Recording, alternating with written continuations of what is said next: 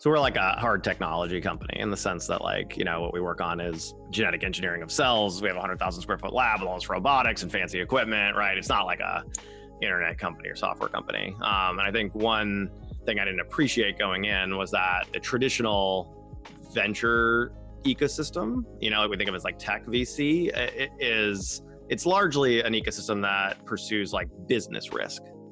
In other words, like, will grown adults ride scooters?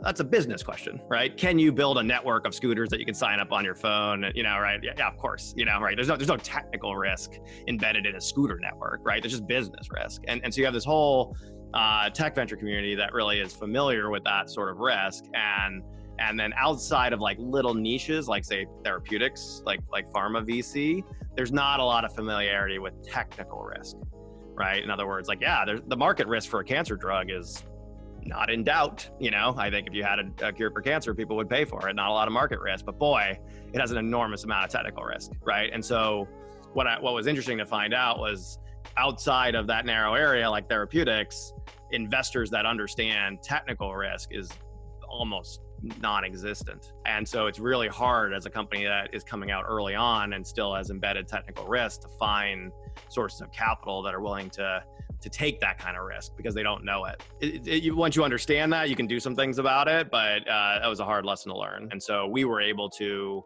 go out and prove, kind of mature the technology as far as we could, and then go out and win like customer contracts and like use commercial progress as a proxy for technical progress so that we could speak the language of that investor set, like coming out of Y Combinator and things like that. And that's the right way to do it for now, I think, if you're a hard tech company like we were.